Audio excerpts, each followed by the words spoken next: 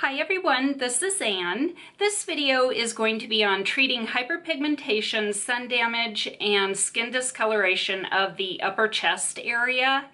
And sun damage takes 20 to 30 years typically to show up in your skin after exposure to the sun. I've heard several doctors over the years say that more aging than wrinkles is an uneven skin tone. And the upper chest is an area that can go neglected. People tend to focus on their face and forget about the sun damage and the discoloration that really can age you that's on your chest. So about 5 years ago, in the summer of 2012, is when I really noticed that my chest had a lot of sun damage, a lot of hyperpigmentation on it, and it just looked really not good. And I dug up a picture from that time, and I'll go ahead and insert that now so that you can see that I had a lot of discoloration, hyperpigmentation on my upper chest, and I also had it along my lower jawline. It was almost like I used to tell my daughter that it looked like I had a sunspot beard because it was right along my lower jawline, and I absolutely hated the look of that. I recently did a video on how I treat the sun damage and hyperpigmentation of my face, and I'll link that video beneath this video in the description box and at the end of this video as well, in case you're interested in taking a look at that video. I do use slightly different things for my face than I did on my chest. And since I am a total do-it-yourself type of girl, and I never go into med spas or anything like that to have any treatments done, I just do everything at home on my own. And I am not a medical professional. This is just what I did personally, and I would always recommend everybody do their own research before trying any type of skincare products. But I wanted to share with you what worked for me, because I did do an after picture, and I just went out today and took this picture showing what my chest looks like today in comparison to 5 years ago. And I really think that after just one treatment of what I did, I saw probably I feel like it's about a 75% improvement to my skin.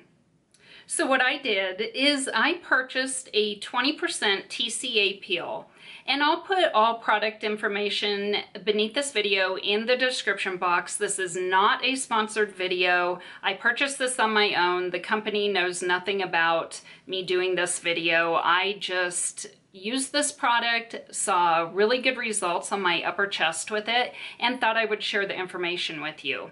But a TCA peel is good for all skin tones and types, and I used 2 layers of this, and I applied it from about my collarbone all the way down to about here, about where your cleavage starts.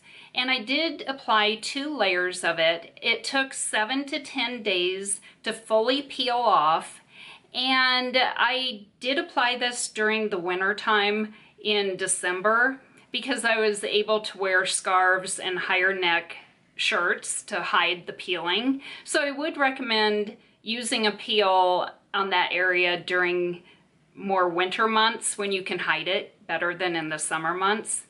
And I really think that this improved the look of my chest skin by about 75%.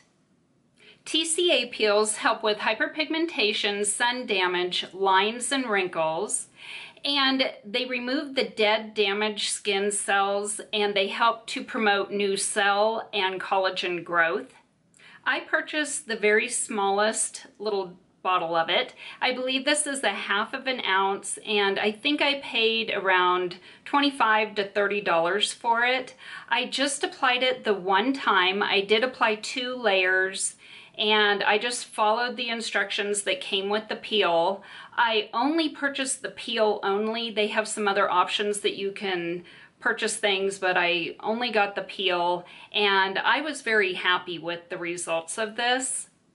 Another thing that I do on my chest area is after I was done with the peeling from the TCA peel, I started using a fade cream. And I like hydroquinone fade creams.